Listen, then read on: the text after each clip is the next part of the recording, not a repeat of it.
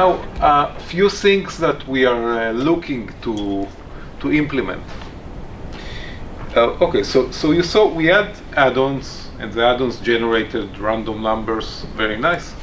But if I'm running an add-on, how can someone verify that I'm not cheating and returning random numbers that are best for my case? Okay. So you can run the same add-on on your node, okay? But then again, there is a problem to enforce everybody to run the same add-on.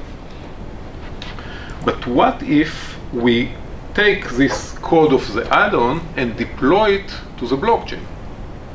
Then blockchain, everything we deploy to the blockchain is digitally signed and timestamped, so everybody can tell that this is a code. So one feature we are looking to implement. See, we already have this data cloud feature. Data cloud allows you to deploy whatever you like into the blockchain, limited to 40K in size. So the idea is that we can now deploy class files to the blockchain, and any node that register to run this class file will load it from the blockchain as byte array, generate a class from this byte array, and invoke this class. It's not difficult to do in Java. Then you have an add-on with a little bit more security. I mean, there could still be issues that someone tells you that they are loading this class and invoking it, but you can do exactly the same thing on your node and see if you're reaching the same result of the calculation. I mean, still, if you are doing some kind of gambling game or a binary decisions or things like that, if the node that makes the decision cheated, you cannot prevent it from cheating. You can just expose that it cheated later, because these these add-ons or add-ons stored in the blockchain still don't have any exclusive entry into the blockchain. They still need to submit transactions eventually that comply with all the rest of the rules.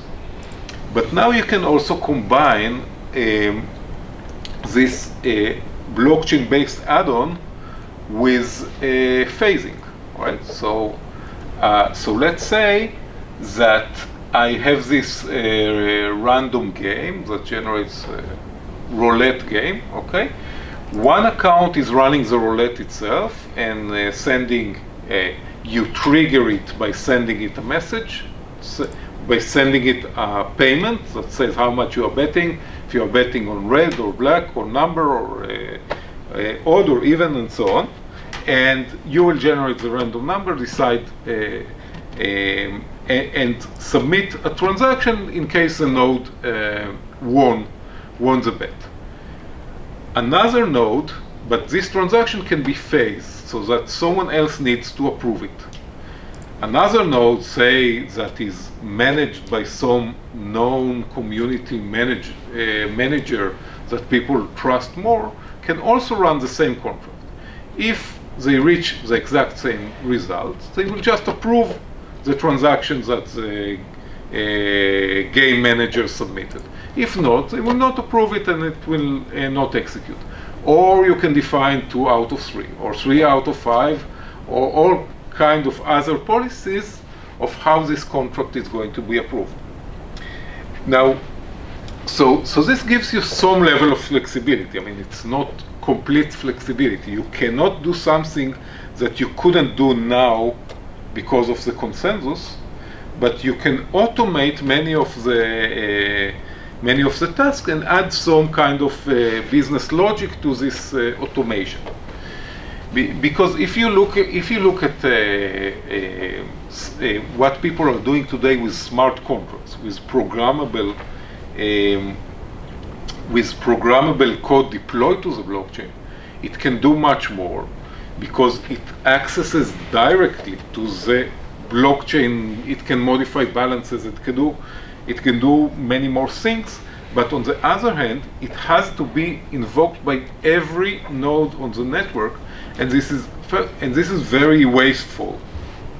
One. Insecure, because if you have a bug in this contract, people can exploit it and steal your fonts.